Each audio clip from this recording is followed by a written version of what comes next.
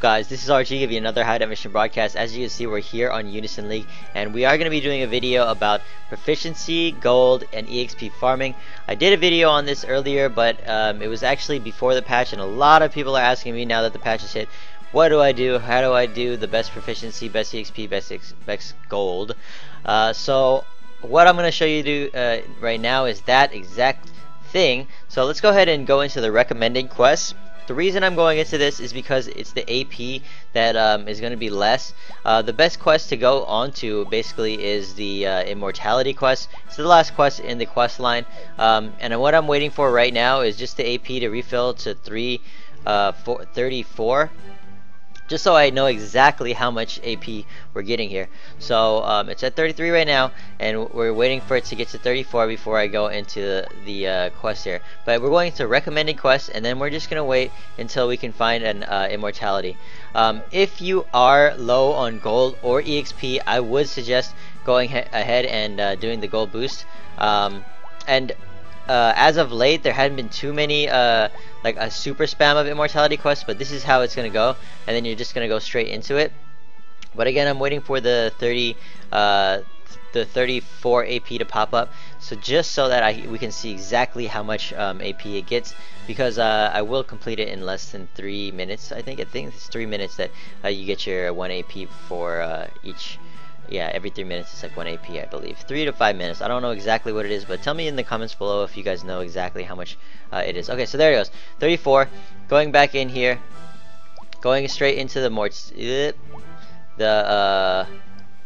immortality quest. I hit the wrong one. Sorry about that, guys. Immortality quest, begin quest. And then that actual thing will pop up actually a lot recently. I don't know if they changed it because people were using this to get less AP gain, but there it is. Right when you get in, like it just started, right? So basically, this is just began the run, right? So it's almost as if you just went in by yourself, which would have been 21 AP, right? So just remember that number, 34. And then we're gonna minus off however much AP that we got, or add it back, whatever. So basically right now I don't even do that much damage right now. I just sit back and let my AP roll in. Sorry, look, the camera the new camera, it's like really good at focusing. So if I go back all the way here, it'll focus, and then when I come up in here, it'll focus. It's a really nice new camera there, webcam. So basically I'm just letting my cost go up to like around 60. Oh, and golden eggs, you don't really want those. You want the angelmans. So if you get a rare spawn and you get like a king angelman, I think I clocked my EXP at like 39,000 when I got a king angelman with an EXP boost. So usually I'll just help them out a little bit in DPS. I'll throw one lethal strike on the middle target, and then I'll hunt, and then I'll sit just for the rest of the match. Here, alright, so now you want to bust your DPS out fast, right? So I'm just gonna bust this out because people will unison like right now sometimes, the very beginning, like that. So they'll unison. Right now I'm looking for what kind of buffs are going out. So there's no buffs going out. I use a buff monster, okay? If there's more than, like, if there's 2 Valkyries out or 2 of the Choo-Choos out already, then you've already got your buffs covered, and then you can bust a DPS or a debuff monster out. So just think about what kind of buffs, what kind of unisons they're using, and then use your unison after they do, just to make sure you're not overstacking buffs or you have too much damage and no buffs. So try to balance it out in that regard.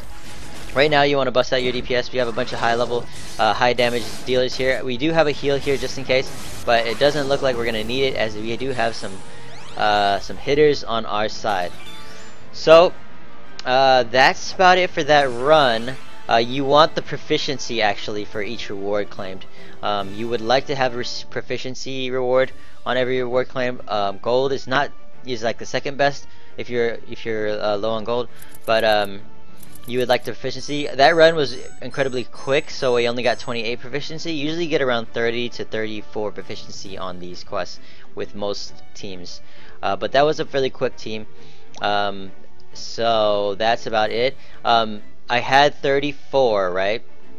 So let's see, that's 20 plus 17. So there's about 17 right there that we got, right? Pretty sure. So 17 instead of 21. So that's gonna save you a good 4 cost, which isn't incredibly high, but if you're doing a large volume of this over 30 minutes and you keep on spamming your AP up, it's gonna add up eventually into like maybe 1 run or per bar. So just make sure you're actually going into the recommending quest here and then going back into immortality and then hitting it that way.